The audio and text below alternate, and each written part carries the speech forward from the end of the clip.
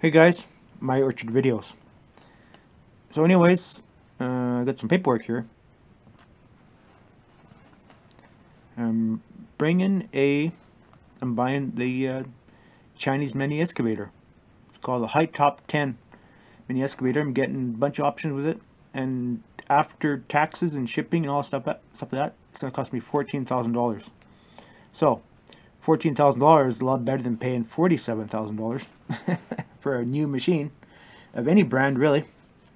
So, and yeah, so now there's a lot of paperwork you have to go through. You have to find yourself a customs broker, and I'm not going to show you much. I'm not going to give you any names and stuff like that, but you can see here this is the name of the company, and you basically have to just go through online and just search for customs broker, and you find the port that you want to go pick up. Basically, find the port where the shipments come into your country. I know here we got multiple ports, but the closest one to me is called the Port of Vancouver, BC, and the other one's in Montreal, so back east. And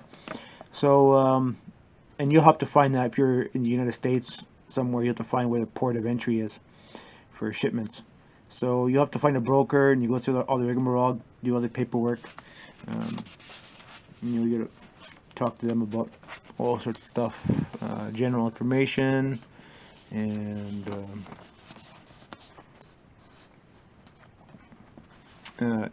need to also the EPA.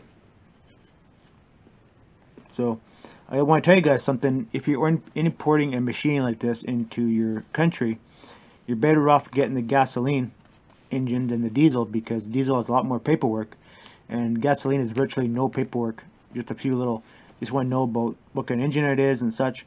And these little things come with a 15 horse Briggs & Stratton engine in 15 horse Briggs & Stratton engine, and just virtually no paperwork for that. But if it's diesel, different story. So it just makes it more of a hassle.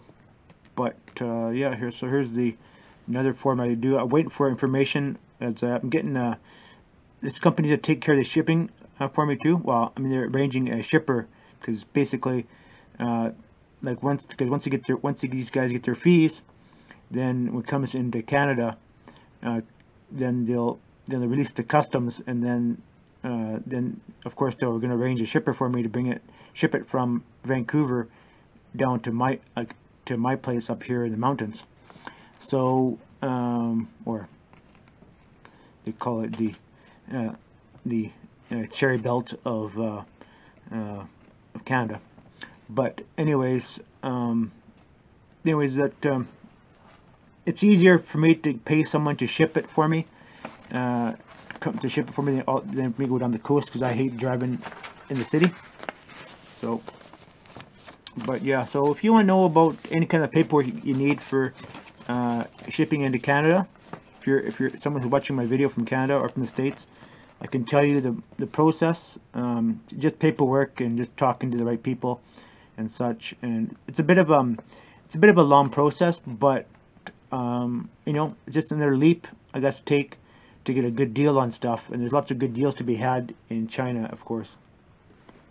I know you guys say it's Chinesium stuff, and I know it's Chinesium, but I'm getting a bunch of attachments with my excavator, and by the time a guy prices out all the attachments at your local dealership, you are going to be paying big dollars. And I already did this already, and after all attachments, I figured it out, because I got priced out, because I was looking at Kubota. I actually was really gung ho with the Kubota, but the payments are too expensive after the attachments.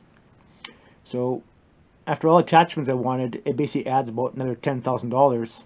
I know it adds on about 25 grand of stuff, extra attachments I wanted for the mini excavator.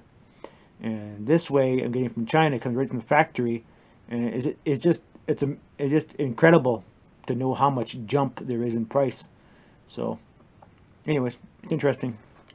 Better to go factory direct and get what you want than buy from a dealer, because dealerships to buy stuff, and they mark it up 10,000%. So And down here I showed you guys a dealer that's down here for me in Surrey, BC, and they sell these Chinese machines, and just the machine alone is the price of what I'm paying for the whole damn machine in general, taxes and stuff included. So, and then you got with attachments, then it's more. So I suspect what these guys are doing in this place I was looking at, they're buying the machines with all the attachments and then selling their attachments separately.